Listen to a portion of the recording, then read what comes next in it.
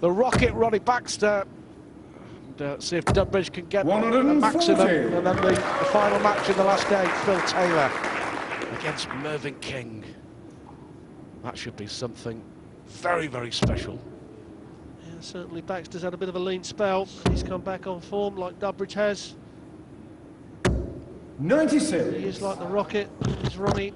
He fires them in very quick. Here we have Mark Dudbridge, and that's a perfect dart for Mark Dudbridge. He would expect to put another one in the treble. 140. And you require that's great pressure. 111 then. And you would feel that Hamilton has to get this. Treble 19, the first target. Still a chance, needed the treble. So Dudbridge here to break 51. The throw with his first leg of the match. 54. Crucial darts here, Rod. Absolutely crucial. He's already had darts at double top in the first leg. Is he going to take it out this time? He hit it low, double 10. Pressure's on here. And he's missed again. 34. And again he's going to let Hamilton come 60. In. And you can't see Hamilton missing it. No, that's 5 darts Dudbridge has had at a double. He could easily have won the first 3 legs of the match. Now he could find himself a set down and a leg down against Andy Hamilton, who isn't missing. There lies the big difference. Hamilton has had 3 darts at a double. He's hit them all. Dudbridge has had 5. He hasn't made one. No, in every leg, Mark has been in 58. Front. As you say, he's not cleaning the legs up. But this man, he's on a run. Solid performer. Spit image of Henry VIII. And I certainly wouldn't want to fight this guy, Stuart, that's for sure. I think these days he'd beat you on a dartboard anyway, that's for sure. I think he'd beat me anywhere. He'd beat me going to lunch as well, I think. He likes his food. Well, first of 3 sets. 81. Hamilton in the box seat, but as we saw in our first match here on the big stage on day 2 here in Connecticut, Wayne Mardle was 2 sets up against Mervyn King. He missed 2 darts for a 3-0 victory and lost 3-2.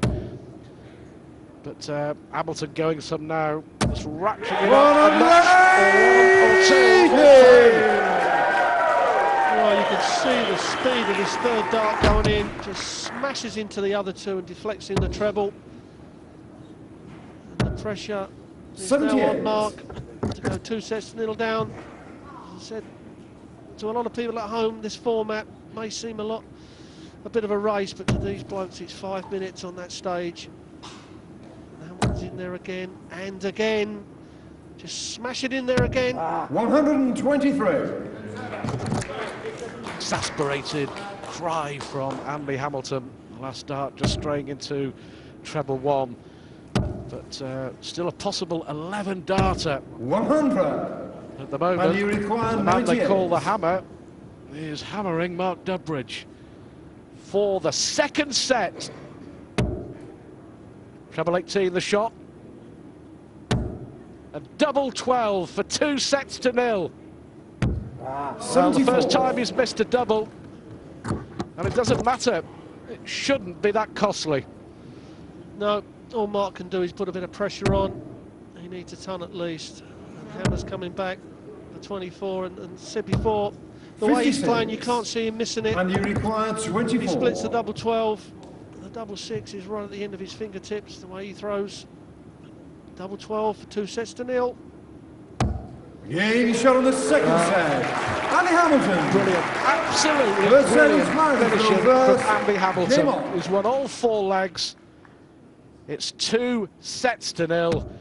And Mark Dudbridge, really, the way he's playing at the moment, you just cannot see him getting back into this game. But that's a lot better. 2 great darts covering on the treble 19. Yeah, what Mark's got to do, which all players should do, is when you're really down, you just play 1 leg at a time. Don't think of the match, just play every leg as it comes. I'll win this leg, I'll win the next leg. And then before you know it, at times you turn it around and you're back in the game, like Mervyn King did against Wayne Mardle. Wayne had 2 darts to the double to beat him, comes back and wins the match.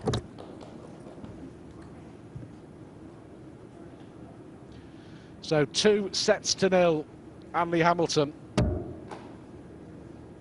Won all 4 legs so far. But Dudbridge could have won the first 3. 84. Finishing Hamilton 4 out of 5. Dudbridge none out of 5. Just coming down for 19s. 99. Sensible shooting from Dudbridge. At least he's left himself on a finish. Top of the shop, 170. He was close to a 167 in the second leg of the match. Well, that's another perfect dart from Hamilton. That's a second perfect. Are we going to see a third perfect? 121. No, you can see he's not happy with it, but Dudbridge will have 6 darts, at least from 170. And will he need all 6? He certainly is. 100. Yeah, well, he's settled for that. 70 when he comes back. Possible 14 darter for Dudbridge. The big question is, can he actually hit the double? This is where the game turns around. If Hamilton hits a 134 here, 96. he hasn't. Dudbridge now on 70. Can he clean this up? Be his first double. If he does, double 8 for his first leg. 54. Well, you heard him talking to himself then. Come on, Mark, he said. He must be desperately disappointed.